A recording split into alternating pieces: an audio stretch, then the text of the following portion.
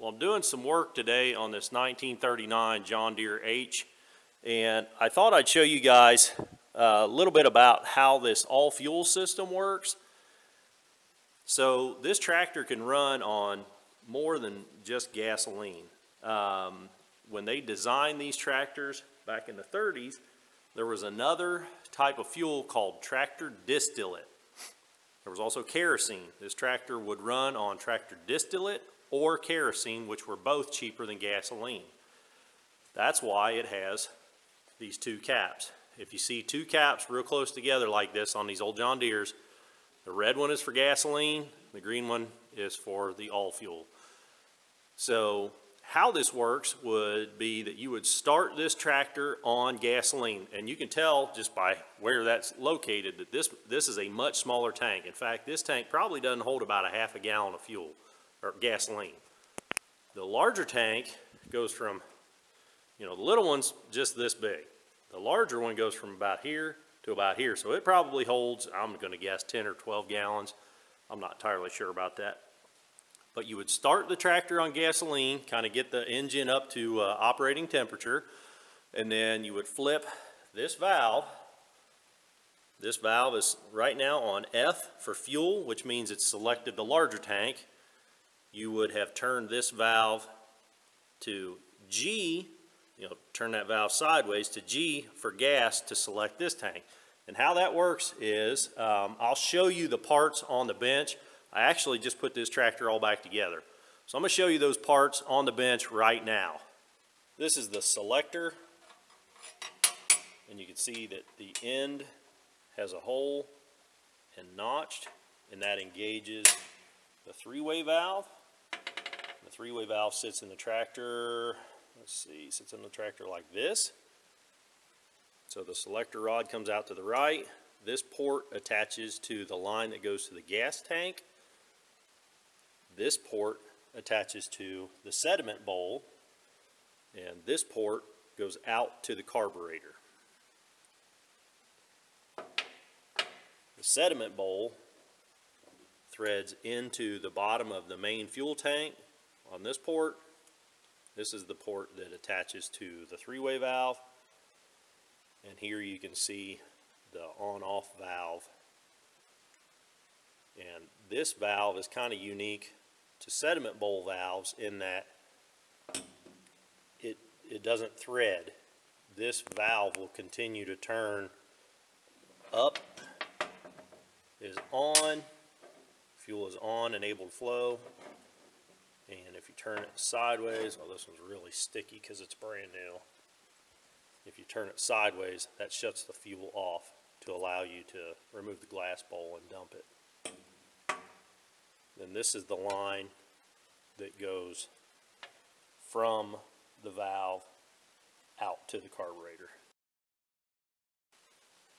Okay, so now the parts are on the tractor, and you'll see what I was talking about there with the sediment bowl. Okay, so the sediment bowl is threaded into the bottom of the fuel tank. It does have a shut-off valve on the back there. I think I showed you that on the bench. And then this is the three-way valve here. You see that green line coming out and going around? That goes over to this small tank. So there's the bottom of the small tank there. That's where that line goes.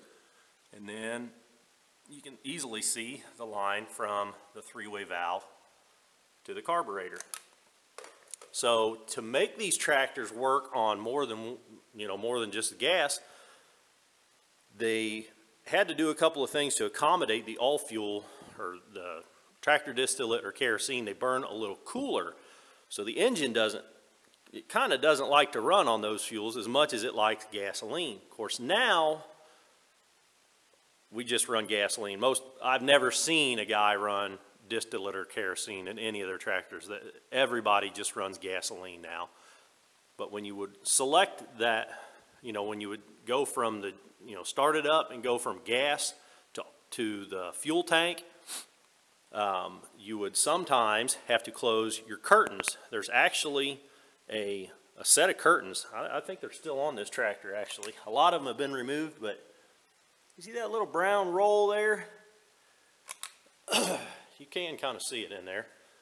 There would have been a knob here at one point. Somebody's removed the knob. But you would turn that knob, which turns a rod, which would crank those curtains down, and those curtains would block airflow across the radiator, which would cause the heat to stay in the tractor, and the radiator wouldn't be able to work as efficiently to cool the tractor down. So you needed that heat to stay in the tractor to keep the thing running good on that distillate. Another thing that is very interesting to me, you hear so much about modern cars and they want cold air intake, you know, performance cold air intake, stuff like that, because cold air allows for more expansion, more compression in a combustion chamber, more power. Well, with these all-fuel tractors, they needed to keep that heat in there, and they didn't want cold air intake. In fact, they used a hot air intake. So let me grab my flashlight again. The intake manifold and exhaust manifold are the same. So you can see how kind of big and bulky the intake manifold is. So cold air comes down the green line, goes through the carburetor into that big rusty manifold. The manifold is so kind of big and bulky looking because the exhaust gases circulate around the intake gases. They don't mix, but you can see this is the exhaust stack. We can follow that line right back to the same big chunky manifold. So the exhaust gases, it's like a two-chamber manifold. The outer chamber is the exhaust gases, the inner chamber is the intake gases. So they're using, the engineers designed that to use that hot exhaust gas to warm the intake air before it reached the combustion chamber, just to keep the tractor running a little smoother. That's all I got on this one, guys. I think this is just a really cool thing that, you know, most people have absolutely no clue that this was a thing at one time. You could run an engine on gasoline or kerosene and not miss a beat. I hope I helped you with this one. I hope you think this is just as interesting as I do. If you did like this video, click that thumbs up button.